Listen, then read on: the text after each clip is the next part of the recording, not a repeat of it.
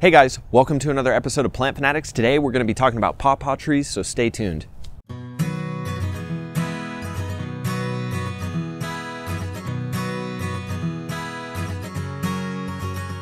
Right here next to me, I have my pawpaw tree, or Asimina triloba. This tree has been in the ground for about 4 years.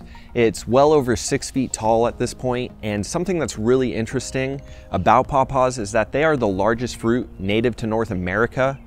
The flowers on them are very interesting. They're like a deep maroon color. They're actually pollinated by flies and beetles, and the flowers actually have a little bit of a stench to them, which is what it uses to attract its pollinators for this particular tree. It's not something where you're gonna plant them and you're gonna be walking in the garden and notice the smell, but I'm just telling you so that you know how the pollinators are attracted to this tree. Now, these trees are actually somewhat self-fertile, so it is possible to get a few fruit with only one variety of pawpaw. However, your chances of getting fruit set goes much higher if you have at least 2 varieties, and 3 varieties is even better in order to ensure that you're gonna get fruit. Now, the fruit of the pawpaw actually reminds me quite a bit of a mango. It has a little bit of a mango shape, and oddly enough, it tastes like a mixture between a mango and a banana. It's also known as the hillbilly banana, so it does have that banana flavor to it. However, it has its own flavor. There's really no other fruit that's like it. It has kind of a custard texture to it. So just a very different fruit, and it's a very interesting fruit for you people who are looking for something a little different to have in the garden. In the wild, these trees are going to be an understory tree. They grow very well as an understory tree. However, they fruit better when you give them a full sun situation.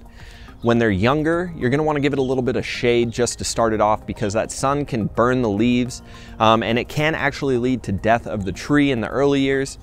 However, after your first or second season, you should be able to give it full sun and it'll thrive after that. They're a relatively small tree, typically only getting somewhere around 15 to 20 feet tall, and you can keep it whatever size you'd like with pruning. The trees are gonna need to be about 6 feet tall before they're gonna start setting flowers.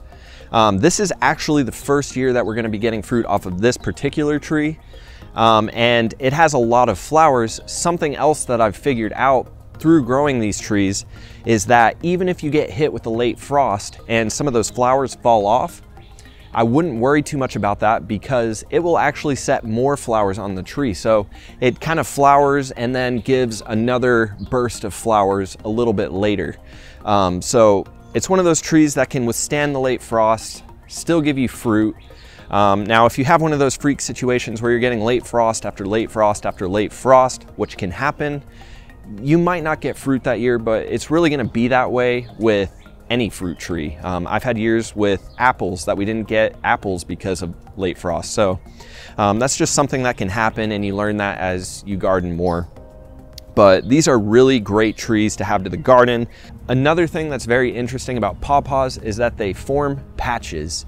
If you find a wild patch of pawpaws, you might find that they don't have a lot of fruit on them, and that's because, like I said, they're somewhat self-fertile. So they create patches, and there's not gonna be variation in the genotype, which means you're not gonna get a lot of fruit set with just that one tree.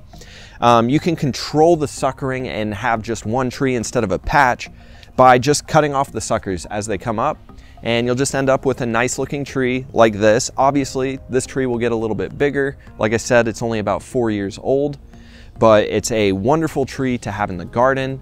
If you guys have any more questions about this tree, leave them in the comments. I'll get back to you as soon as I can. If you like the content, leave a like on the video, share with any of your friends who are interested in it, and check out the AmericanFigCompany.com, where we sell all different types of fruiting plants, but we specialize in cold hardy, rare varieties of figs. Thanks so much for checking this video out, guys.